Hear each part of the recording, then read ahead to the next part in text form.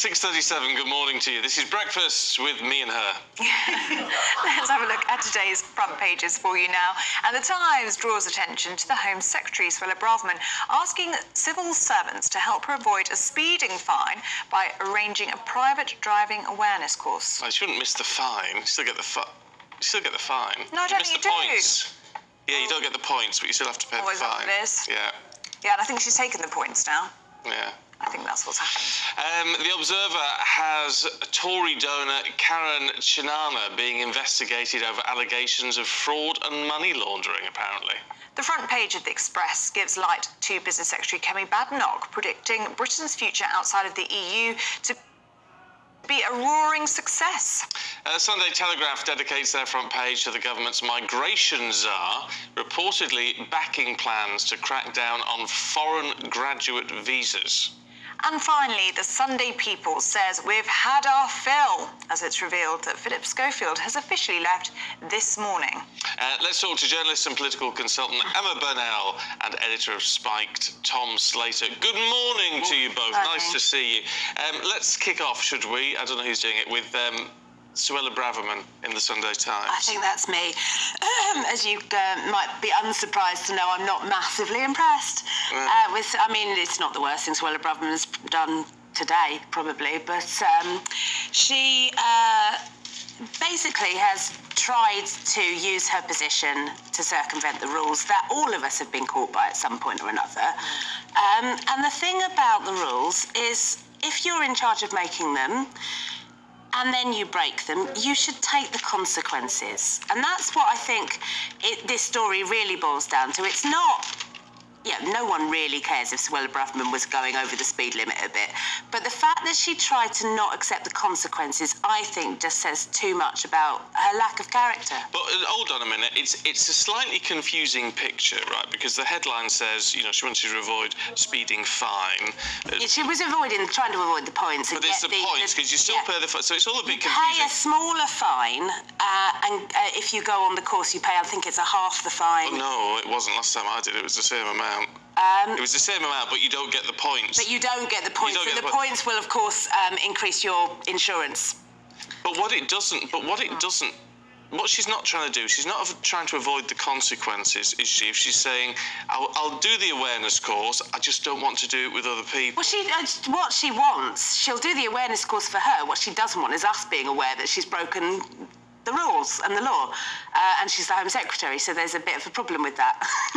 Yeah, Tom? I just think it's a bit of a non-story, really. I mean, Home Secretary tries to avoid bad news about her getting out is not necessarily the most scandalising thing in the world. I think it's just because the Tories have provided so many scandals in recent years, there's a continuing appetite for them, but it feels like we're kind of chasing smaller and smaller ones as we go along. I think it's more that there's an accumulation, and so I agree with you, this is not the biggest Tory scandal this week, never mind, at all. But I think there's just that whiff of, please. It feels like that mid-90s point where there's just it's tired. And I think the reason that these stories can take on more precedence because they've got nothing else to shout about. Yeah. They've got no great recent electoral success to point too far from it, and so these things take up more oxygen than might otherwise, But what about people who say, one rule for them, one rule for us? They don't like to see people looking, especially politicians, looking for that special treatment, do they? I agree. I think it's never a good look, but also it's something which, regrettably, is not the first time that something like this has happened. So I think the one thing that we always have to bear in mind is that there's a lot of cynicism about politicians in general, so these things don't tend to change people's opinions of them necessarily. No, but they do reinforce it, and that is a problem. Yeah, well, that's a very valid point, actually. Yeah, reinforcing it, yeah. Let's have a look at the Sunday Express, should we? Looking at Brexit, it's going to be a roaring success. It's going to be a roaring success, so this is Kemi Badenoch, the Trade Minister, trying to change the mood music around Brexit, which has been pretty negative recently, not least because I think because the Tories have fundamentally sort of failed to capitalise on it and to do anything with it substantial, that they're now kind of trying to make that argument. Specifically, Kemi Badenoch is meeting various Gulf states to try and strike some sort of deal to bring more money into Britain. There's also, she points to the various other things that have been done since Brexit, joining CPTPP, the Trans-Pacific partnership, which again is not hugely economically significant, certainly not in the short term, but is a significant win in the sense of tilting away from the European Union and towards the wider world, and also references to things that we wouldn't have been able to change while still being in the EU, the tampon tax, scrapping that being another example. But I think part of the problem here is the fact that there have been so many wasted years on, if you did want to shift Britain's economic model to something which we wouldn't have been able to do under the confines of the European Union, which, by the way, could have been more left or more right. What you do with that freedom is completely up to you. Because of the Tories' inability to capitalise on that, they're much more open to these attacks of, well, what was the point of it? But it's like, this is what I don't get. And I understand people being a bit frustrated, in a sense, with that situation. But in terms of pandemic and the consequences, whether you agree with it or not, and the economic situation we've faced, it would have been extremely difficult to have moved any faster than this, wouldn't it? I do tend to agree, because I think when people blame everything economically on Brexit, you think there are so many once-in-a-generation kind of black swan events that have taken place between us formally leaving in 2019 and now. It's gotten to the point where it's absurd to ignore. You know, you have had a pandemic, you have got war in Europe, you've got the consequential, energy crisis, and people ignore the fact that a lot of these problems are obviously plaguing even core European Union countries. Germany has higher energy prices than we do, and so on. So to blame everything on Brexit is ridiculous. Also, I think it gets away from the fact that Brexit was fundamentally about who sets the laws that we live under, who rules, who should be make accountable for the laws that we live under. What you did with it was then up to your government. It was fundamentally a sort of democratic sovereign question. So I think in a sense sometimes the focus on the economics is important, but at the same time it's what you do with those powers. Fundamentally was a democratic question. I think we can miss that when we're just talking about GDP numbers in the near term. Emma, should we look at something totally different now? It's on the front page of most of the newspapers this morning. Of course, the departure of Flip Schofield from this morning. We've had our fill, says the Sunday People.